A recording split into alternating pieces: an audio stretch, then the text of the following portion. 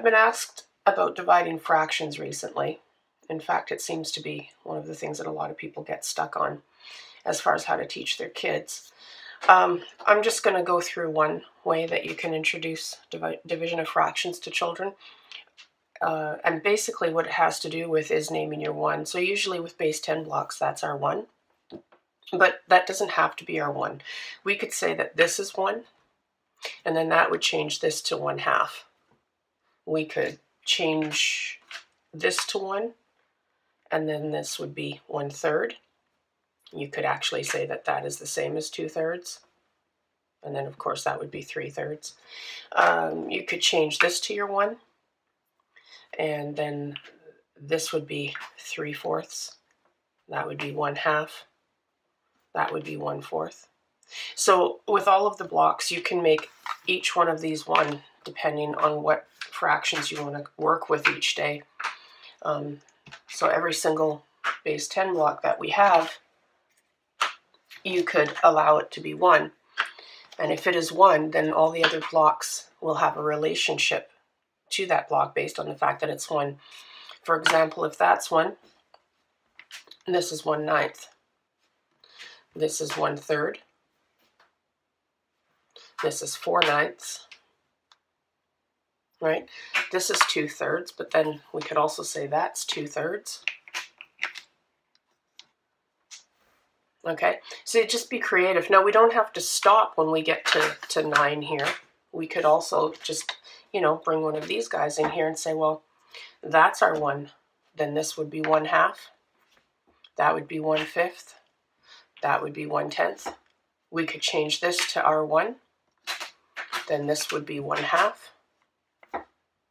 This would be 1/3. This would be 1/4. This would be 1/6. That would be 1/12. Okay, so don't be afraid to make ones that are bigger than 9 or even bigger than 10. Okay. Okay, so let's just start with something. Let's start with this being our 1. If that's our 1, then this is 1/2. This is 1/4. And this is 1/8. And you can tell that that's 1/2 because 2 of those fit in there, and you're taking one of the 2 pieces. Excuse me. You can tell that this is 1/4 because 4 of those fit in there, and you're just taking one of those 4 pieces. And the same with this. This is, each of the green ones is 1/8 because 8 of them fit into our 1. And we're just talking about taking one of them, one of the 8 pieces. Okay, why don't we divide 1/2 by 1/4? So keep in mind that this was our whole 1, this is our 1/2. This is our 1/4, and this is our 1/8. And all this is asking is how many 4ths or 1/4 fit into 1/2. So how many of these orange ones fit into here? Well, 2 of them. That's pretty easy, hey? Now we could change this around.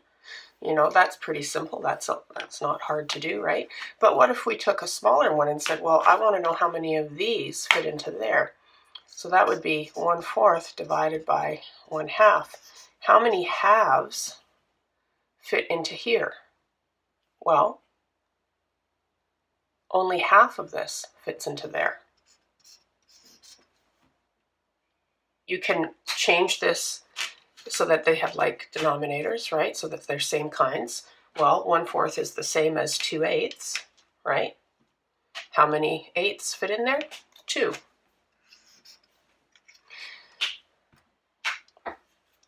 We could do 1/8 divided, let me erase that, 1/8. So 1/8 divided by, say, 1/4, right? So we have this, and we want to know how many of these fit in there. Well, half of this fits in there.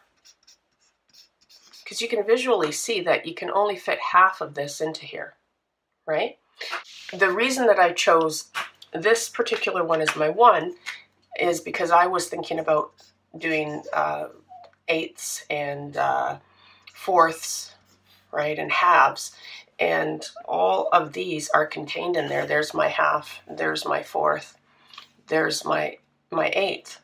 Okay, so if I've got these as, say the problem on the page says, well, 1/8 divided by 1/2, then I need to choose a 1 that's going to be useful to this problem. So I need to have something that's going to have eighths in it. So I could choose this one because that has eighths, or I could actually say, well, let's do this. Let's use a 10 and a 6, because then I could make, with here I can make eighths out of this, and with this I can make eighths out of this, because 8 of these fit into there, and 8 of these fit into here. Let's just see what we can make from both of these. So for instance, with this would be my half, and this would be my quarter, and this would be my eighth. Okay. On here, this would be my half. This would be my quarter. This would be my eighth, and then I would also have 16ths. Now, keep in mind, you can put other blocks in here, like this could be 9/16, right? That would be 10/16, it could be. And, or it could be, what would that be? 2, 4, 1, 5/8. It could be 5/8. That would be 6/8. And so on. And then over here, this one here could be 3/4, right? So you can play with a lot of the blocks, but basically in here you've got 16ths, eighths, fourths, and halves, and in here you've got eighths, quarters, and halves. Okay, but if you had different things, so this one here you could do those, and then this one here you could do 16ths as well. So maybe I want to go 1/2 divided by 1/10, right? Well, I can do two things here. I can say, and this is what this is asking, this is saying, how many of these can I count from that? How many tenths can I count from this? So it's easy to see that those 1, 2, 3, 4, 5, right? So simple, put that down. And, or what you could say is, well, if I want to count tenths from this, can I change that into tenths? Well, sure I can. I can make that 1, 2, 3, 4, 5.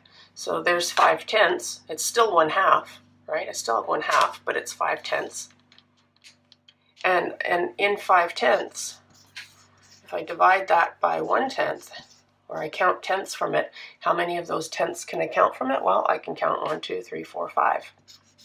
You can use other blocks to make up other problems in here. So if this is a half and that's a fifth and that's a tenth, well then this would be 6/10. How many of these fit into there? Well, one of them, right?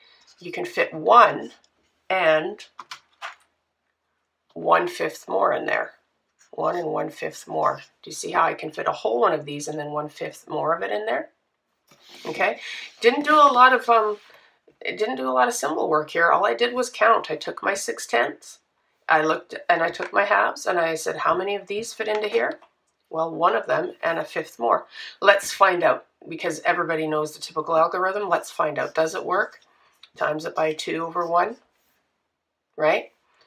Well, we could approach this numerous ways, but I like to do this. I like to split it up and do my prime factors, right? And then times 2 over here, right, over 1. Well, let's see. That goes away. And then that becomes 6/5. And isn't 6/5 really 5/5 plus 1/5? Well, isn't that the same as 1 and 1/5? Or 1 and 1/5? Why don't we make these same kinds? So if this is 6/10, right, couldn't I make this same kind? So if this is 6/10, we could actually say, like, use these instead, right? So there's 6/10, right? Same thing, still have 6/10, but I've just used different blocks for it. Now, well, let's make that into tenths as well, right? I mean, you don't even really need to switch the blocks. Kids are going to be able to see this after they've played with this a little bit. But at the beginning, I would switch the blocks. So 5/10, 6/10, right? And it says I have 6/10. How many of these fit in here? Oh, well, all of these, not how many of these fit in here, but how many of this much fits in here? Like, how many times can I fit this much into here? Well, I can fit it into there one time, right? And then 1/5 more, right? In some ways, it might be easier to just use this, because then you can say, well, that's 6/10, right? Let me do it up here. 6/10 divided by 5/10. Do you see I've just made them same kinds? Because really, isn't that 6/10? 6 out of the 10, and that's 5 out of the 10. So I could do it this way. I don't really need to do it that way.